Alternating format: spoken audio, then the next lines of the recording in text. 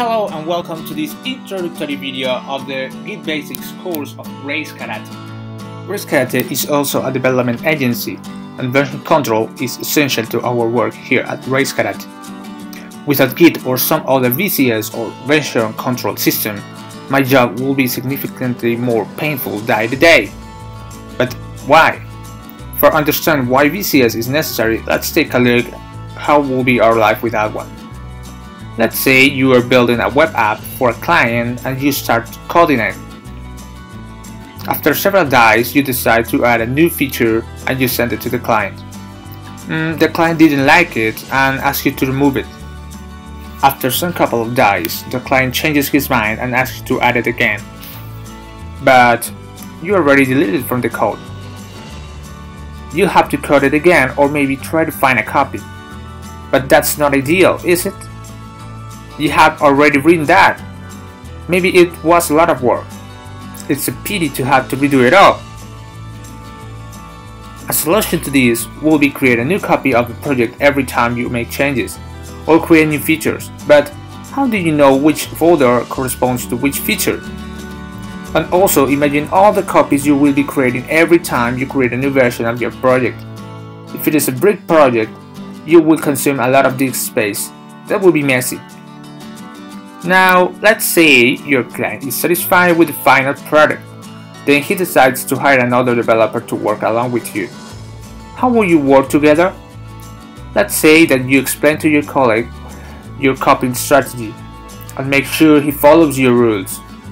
Then let's say you and your colleague have new tasks and you guys are both working along at the same time.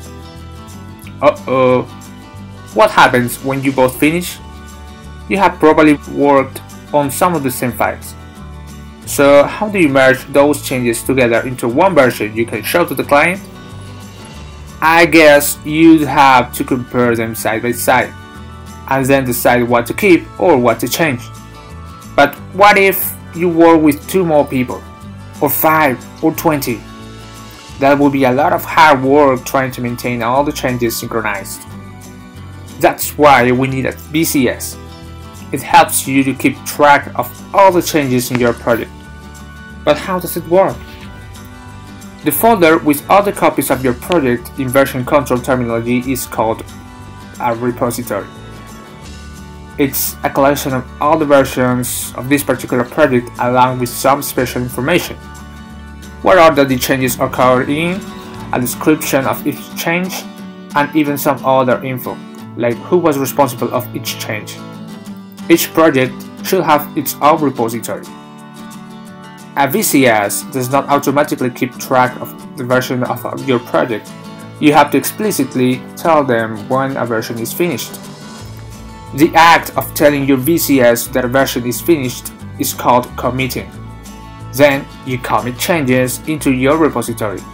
Because of this, versions are often referred as commits. It seems too complicated to keep track of all these, but a VCS saves all that information in special folders that are often flagged as hidden. But if all the version control information of your project is hidden, how do you interact with it? We do it through your system console or terminal. A VCS allows you to view and filter the full list of commits, or even switch what version your project folder is currently displaying. Want to take a look at what your project looked like this time last week, last month, last year?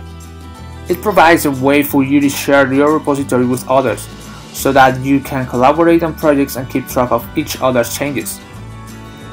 Your VCS will let you do all these things and more often with just one command. There are tons of VCS out there, but which one should we use? Well, for the title of this course, you probably know that we are going to recommend using the Git version control system. But why? The way Git is architected makes it a good choice as well. Usually stored on a server somewhere. If you want to work on that project, you do it over a network connection to that central repository. It has few disadvantages. It makes it hard to do any work on your project without a network connection. If something happens to that central repository, you may lose some or even all of your project history. and also makes collaboration more restricted and complicated. Distributed control version systems like Git are different in that there is no central repository. Everyone who works on the project has their own repository. Your contributions to the project do not require network connection. Everything is going to be really fast and collaboration is easy. Just get your own copy of that repository and get started. Well, we can't end this video without talking about GitHub. It's really the most popular site for sharing your code and managing software projects. In fact, we use GitHub pretty extensively at RaceCadet. It's like a social network of repositories. You can share your projects online, publicly or private with your friends and collaborators. Other people can even submit their own commits and help you make your project better. Learning Git will help you tap into this huge community of developers and software projects. Even outside of GitHub, Git is still very popular in the software development world, which is a reason to learning and of itself. Learn Git is mandatory to become a first-class Rails developer. We recommend you to take a look to the Ruby Basics course, CoffeeScript Foundations, jQuery Basics, and Ajax Foundations. If you want to know more about the courses and material we have for you, and for free, subscribe to our YouTube channel. Go to racecadet.com and do not forget to follow us on Twitter and Facebook. See you in the next lesson. Bye bye.